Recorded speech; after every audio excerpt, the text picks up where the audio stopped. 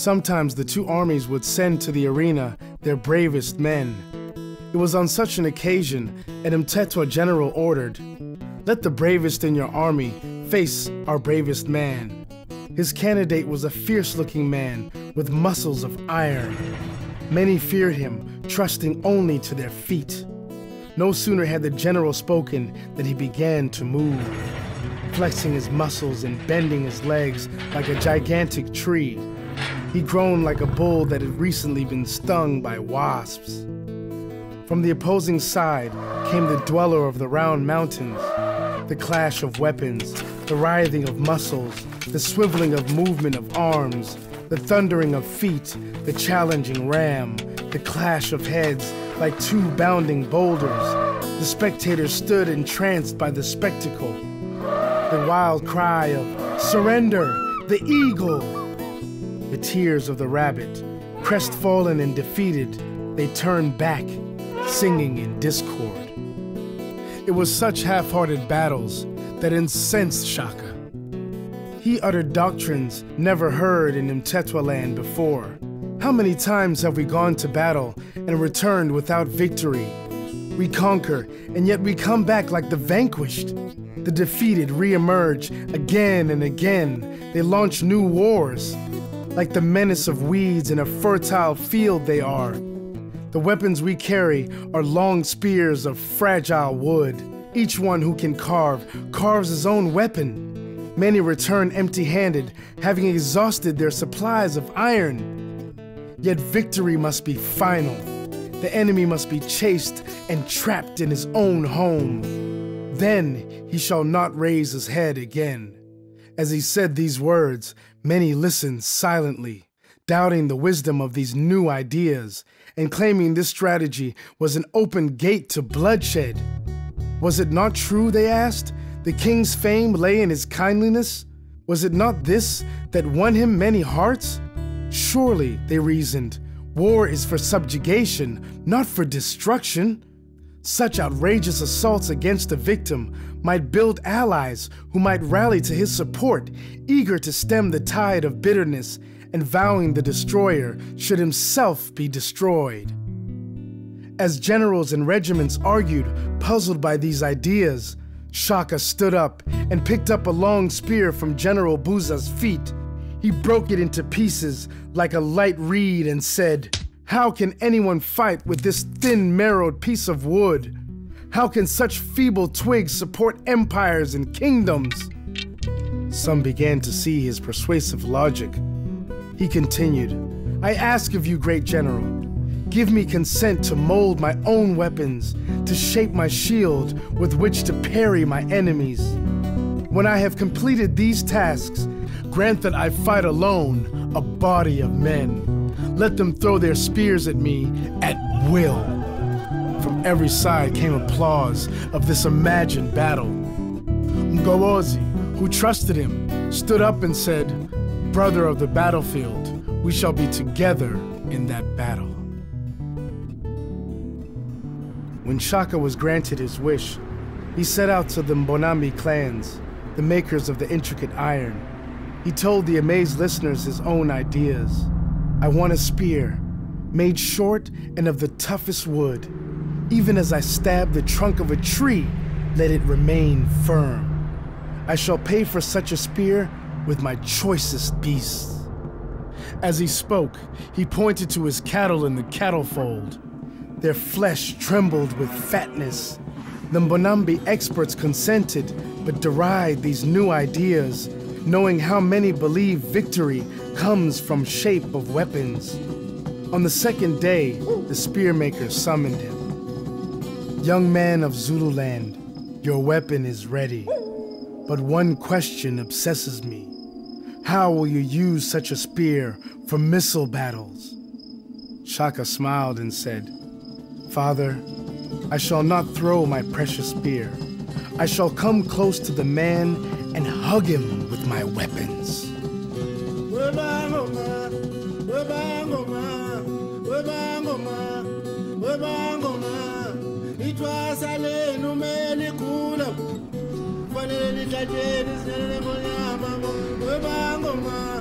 Webangoma,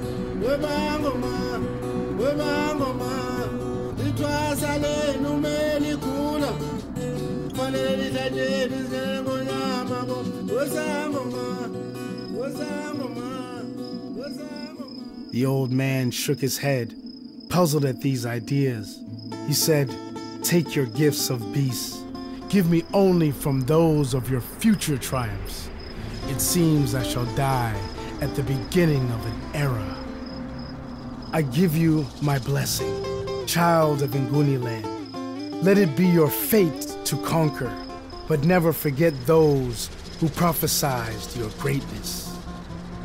Shaka departed, his mind in turmoil. Sensing a generous blessing of the forefathers, he ran his hand over his weapon, caressing the shaft and its blade with his long fingers. Often he laughed loud, as though seized by some madness. As he reached his age mates of the Ezekwe regiment, a young fighter ran forward, declaiming his poems. It was as though he sensed the fires of war in him. Shaka said, restraining him, "I am grateful to you for these words, Sontongela." Examining his spear, testing its thrust, and shaking it in all directions, Shaka commented, "From this weapon shall come a plan that shall be the parent of all my strategies. With my black shield, I shall cover and hook the enemies, taking them with my shadow into their night. By my sister, I swear I shall finish them." They looked at each other, still confused at these words. He called aside Nkoboka and demonstrated on him his device. He hooked him and swiveled him around with his shield. Then he laughed, as if he had discovered a secret. He said, "Tomorrow, I need someone who can run, who, with an antelope's speed, can cross the whole field. Should he outrun me, he shall take all my cattle." They accepted this, thinking it only a young man's frivolous joke. Next day at dawn, the fleet-footed young men stood boasting, waiting at the end of a long stretch of land. Then suddenly, like two bodies of the wind rushing from the south, like two antelopes startled by a pack of howling dogs, dust rose from their feet, spitting high like wings of clouds. Shaka speeded past a clump of dense foliage, his feet thundering like a stampede of giraffes, until in one loud triumphal cry, he reached the regimental grounds. It was then they realized he had discarded his impeding sandals. He threw himself on the ground, laughing triumphantly until his laughter made others laugh. It was as if his very lungs flapped against his ribs. He laughed until tears rolled down his face. Catching his breath, he said, "I held the tail of the whirlwinds. All hail, children of the king. Great voice of ancestral spirits. I hold the hair of the wind. I hold the men. The roots are torn out of the high mountain." Many who listened were baffled by these garbled words, but he kept their secret and their truth in his heart. Addressing his regimental assembly, he said things that puzzled even the masters of war strategy. "I ask you to listen to me carefully. I have discovered an unbeatable plan against our enemies. I repeat, the essence of success in war is speed. Speed is of the mind and all intricacies of war.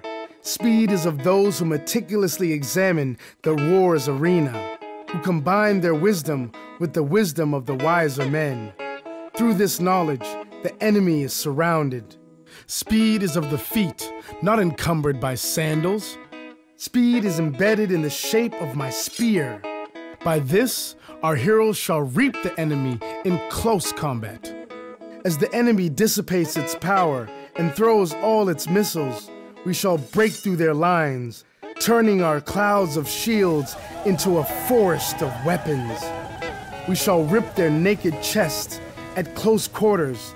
If we follow this strategy, no enemy shall defeat us, for all wars are the same, following only laws of battle." As he spoke, His eyes caught every face in the crowd, as if from each word he had hoped for an ecstatic applause. Nor could he sit in one place. His very intestines seemed tied in knots. Many gestured as though to talk, but only looked at each other. Had Shaka not been the favorite hero of his Ezekiel regiment, they might have summoned the doctors of war to heal him of the fierce power that a man inherits from battle. It was Buza, the great general of Ezekiel, who spoke. Shaka, the mountains of the world seem to constantly call your name. Each day you bring us ever new ideas. Perhaps it is not our age that shall inherit your wisdom, but a future generation which shall better penetrate your visions. Even though some may see madness in your plans, I always discover in them a new wisdom beyond our times.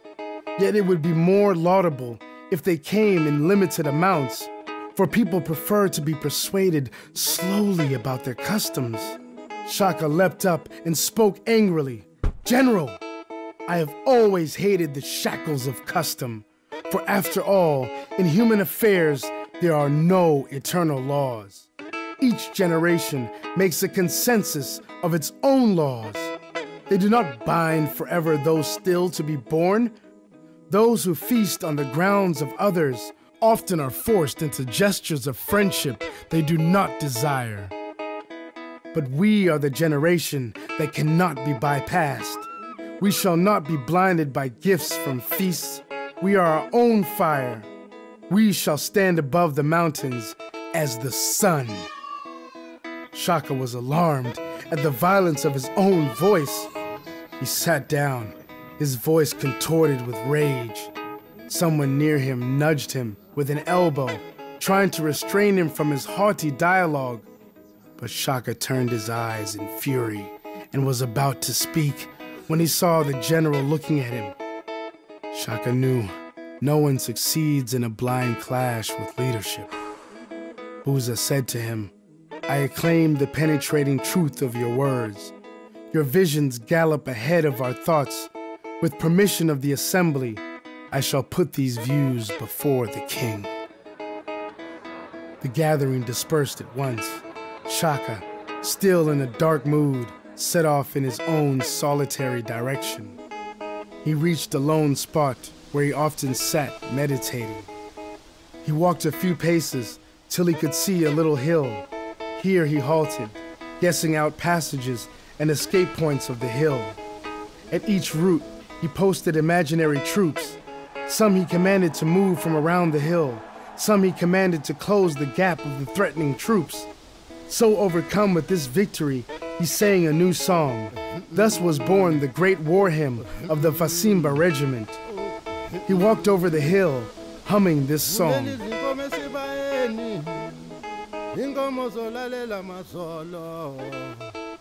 He saw new exits at the sheer sides of the hill. Through an error of judgment, many would have lost their lives. Like this, he continued, fighting his battles of fantasy, until the late day cycle, he walked home slowly, still engrossed with his thoughts.